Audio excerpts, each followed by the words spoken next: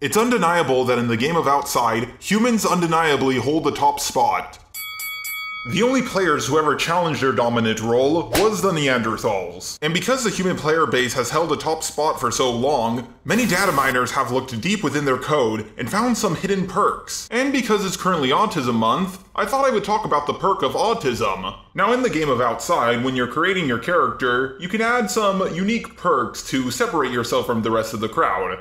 Like how snake players sometimes have 2 heads. Sometimes humans spawn in with bad legs, giving them a severe debuff to their mobility. Why are we still here?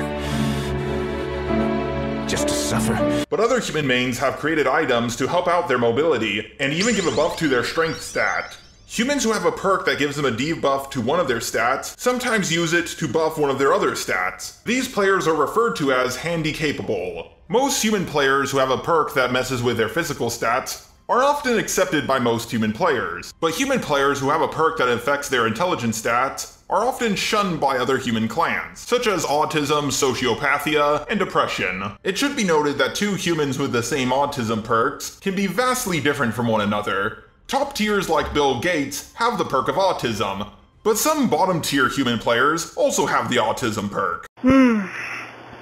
This makes me right. Now there are several myths about the autism perk. One myth is that players do not spawn in with it, and it's actually caused by vaccinations. Now the reason why some players believe this is vaccinations have mercury in them. But mercury, as far as I'm aware, is no longer used in vaccinations. And it's not the really bad mercury you often hear about. The other reasons why players believe this is shortly after vaccinations, players often show signs of the autism perk. But that's because players don't show signs of the autism perk until they're like 3 or 4, and not when they first spawn in the game. There are other theories of how a player can gain the autism perk, but most of them lack any hard, concrete evidence. Sorry, but if you haven't started off with the autism perk, you're probably not going to get it. And if you do have the autism perk, there's currently no known way of getting rid of it. One way of definitely not getting rid of it is drinking bleach. Although in a way it will get rid of it, because drinking bleach will end your playthrough. Now there are ways of aligning your stats to make your autism perk seem almost invisible to everybody else, losing your diagnosis. But deep within your code, you'll always have it, no matter what. Now, there are a ton, and I mean a ton of myths about the autism perk. Whether people are talking about how it buffs you, or how it nerfs you. Pretty much anyone who does anything stupid on the internet is labeled an autist.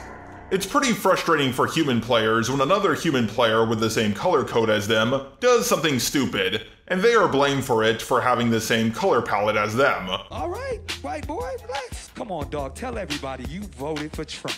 There's a lot of white people on this episode. I'm gonna put it out there like this. You gonna be dead and we gonna see vultures, cause I'm tired of you and Iggy Azalea up our culture. Shit, here we go! It's on! Race war! But for players with the autism perk, they are not only blamed for the actions of a player with the autism perk, but even for the actions of players without the autism perk. Hollywood has tried to combat this by showing people with the autism perk as being hyper-intelligent. And while there are a few hyper-intelligent people with the autism perk, most players with the autism perk have average to lower intelligence. Although the players with some of the highest intelligence stats often have the autism perk, such as Albert Einstein, Bill Gates, Steve Jobs, Sir Isaac Newton, and many others. Players with the autism perk also don't have hyper-hearing, hyper-sight, or any increase to their senses. They're just slightly better at focusing in on stuff, and can be overly simulated easier than most players. So what are the real buffs and nerfs to having the autism perk? Well, the main buff to having the autism perk for most human players is that they're specialist instead of generalist. Now before anyone brings up Tier Zoo's video on which bear is best bear, where he brought up that generalist bears are better than specialist bears, keep in mind, the bear player base is quite different from the human player base. And in the current meta, being a generalist human player isn't all that special. For human players, it's better to be a master at something than a jack of all trades. For human players with the autism perk, they can gain knowledge for a specific trait much faster than most human players can. Granted, sometimes they try to focus on things that are... I wash myself with a rag on a stick. useless for their survival, but many top-tier human players that I mentioned earlier with the autism perk have created things that not only help themselves, but has helped all of the human players in general. If you look up a human player who has invented a new type of item for other human players to use, chances are they have the autism perk. But autism players also have a lot of debuffs. Of course, the autism perk is a very broad spectrum, but I'm going to go over what a lot of them do have. Players with the autism perk get overstimulated easier than most players, usually with things like loud sounds, causing them to be more vulnerable to intimidation techniques. The overwhelming majority of players with the autism perk are less social than most human players, meaning that their clans are far smaller, kind of like the Neanderthals. In fact, some players believe that the Neanderthal code within the human DNA is what causes the autism perk. Players with the autism perk also have more stomach bacteria than most human players. This can be a good or bad thing, but it's a case-by-case basis. But almost all human players with the autism perk have a problem falling asleep and going AFK.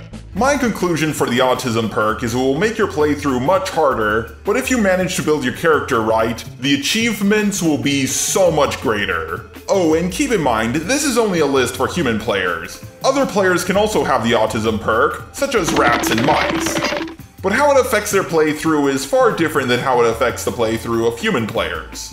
So to non-human players watching this video, I apologize. There's not enough research on non-human players with the autism perk. But before I end this video off, I would like to briefly talk about depression and sociopaths. Everyone knows the nerfs of depression. Unlike players with the autism perk, they have trouble staying awake instead of falling asleep. They have low energy, and of course thoughts about ending their playthrough early. After times of trauma, they naturally fall into feelings of intense depression. These cycles are natural and allow them to process their experiences in a healthy manner. When this state comes about without outside causes, that we classify it as clinical depression. However, there are a few buffs that depression can give you. Players with the depression perk often succeed at tasks that require intense analytical thinking. They outpace and outperform others in learning technical concepts. Players with the clinical depression perk also tend to have higher emotional intelligence, and this helps them negate complex game-ending thoughts more easily than neuron-typical players. Players with the depression perk, on average, have much lower libido, meaning that they can focus more on dealing with the other areas of their life. Whether this is a buff or a nerf is up to the player. Lastly, all of these enhancements to focus on analytical thinking makes players with the depression perk one of the best groups at performing cost-benefits analysis. If you know a player with the depression perk, ask them to tell you about yourself. Their insight may surprise even you. All in all, if there's one thing I want you players to take away from this video, is please invite players with the autism perk, depression perk, and even the sociopathia perk into your party. You might find that they're more useful than you once thought. Macho Man Tranny Savage, okay, Kurt Cobain, and Stone Cold Steve Autism are some of the names the little Gavin fanboys are commenting to me.